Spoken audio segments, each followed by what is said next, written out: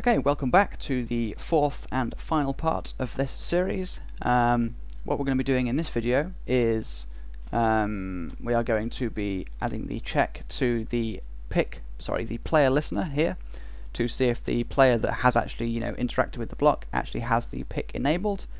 And also I'm going to add another check to well, I'm going to have a bit of a gamble a little bit and see if the reason that my client crashed before was because an air block was dropped or something like that. I think it might have happened when I was clicking quite quickly. I thought I've double clicked, so it might have re-registered. I don't know. So we'll try that out and see if it is that. To be honest, I don't know. It might just be that the game crashes quite a lot. So, so what we need to do here is we need to check to see if the player that has interacted with the block actually has the pick enabled. So once we've determined that they have left clicked, what we can do is check here. So we can do if, well actually what we need to do first is get the player. So we'll do that just by defining a new variable of type player, whose name is also going to be player, and this is going to be equal to event get player, which is there. Oops. Okay. And now because we need to, sorry, I just need to import this, so let's just do that. There we go. So because we now need to access the array list, which is stored in our super pick class, and it is a property of the the main object, the super pick object, we need to pass in the instance of this class to our here as our constructor. That's it, to our listener, so that we can then use that to access this list. So what we're going to do is just add this here, which is the current object that you're inside, if that makes sense. And then we need to add a sort of method here to accept that and define it as a property. So what we're going to do is create a new public method, which is going to be a constructor, so it doesn't have a type, and its name is going to be the same as the class name. So we just do that, and it's going to take a single parameter, which is the this we just added, and the type of that is super pick. I'm going to give this the name instance, like so. And then we're going to create a new property of this listener, which is going to be private, and its type is going to be super pick, and its name is going to be plugin, and it's not going to have a value at this point.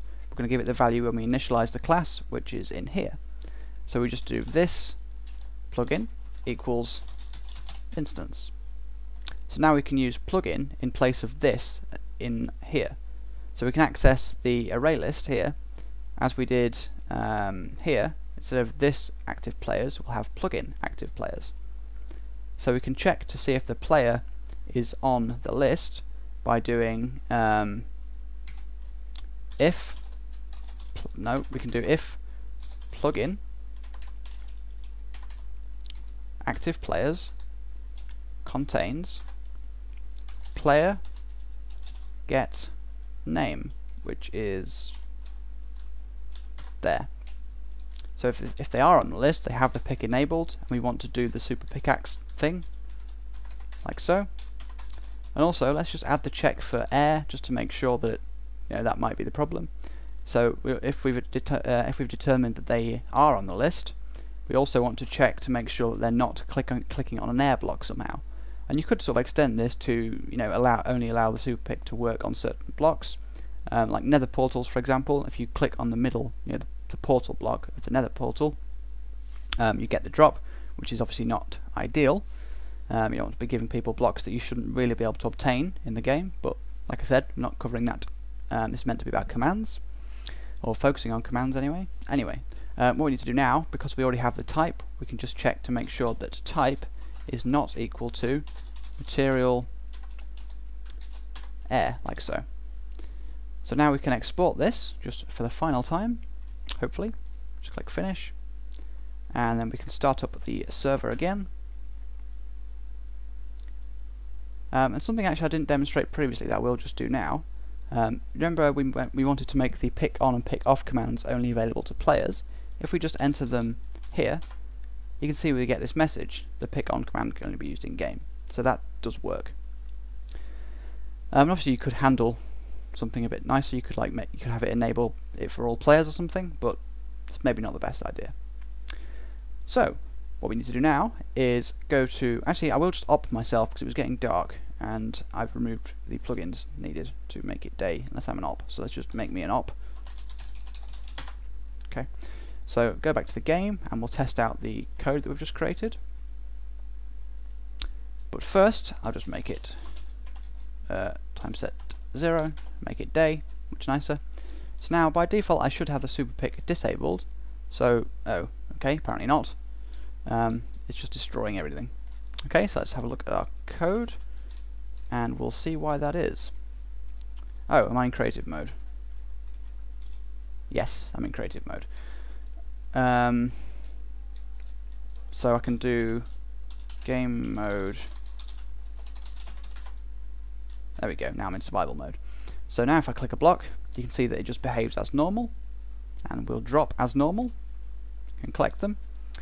But if I do /pick on, super pick enabled, and click on a block, you can see that it drops immediately. And this will work for sort of any block, like so. So yeah, apparently that seems to work. If I just do /pick off and click some blocks, you can see now that the pick off command also works. So I suppose we could also cover permissions, because permissions for commands are quite an obvious thing to do, but because I have covered that before, it's probably not something I'm going to now, although I do still know quite a nice way to deal with permissions for commands. So I might actually do that as a separate tutorial, because this was supposed to focus on just commands. Something I also might just point out, if I just put the pick back on, is that because we were dropping the actual block that was created, like I said, you can drop nether portal block, which isn't ideal. If I just click on the tree, you can see that a different type of wood is dropped, because all we were doing was getting the type and setting it to that, which isn't quite ideal. I'm not actually sure what will happen if we do a door. I think it'll drop sort of the half door, yeah. And wheat drops seeds. So it's not quite ideal. Sure about water. It works underwater. You can't click on the water block. So yeah, anyway, that is pretty much that. So yeah, there you go. Hopefully you've learned commands from this, or commands have been explained in a little bit.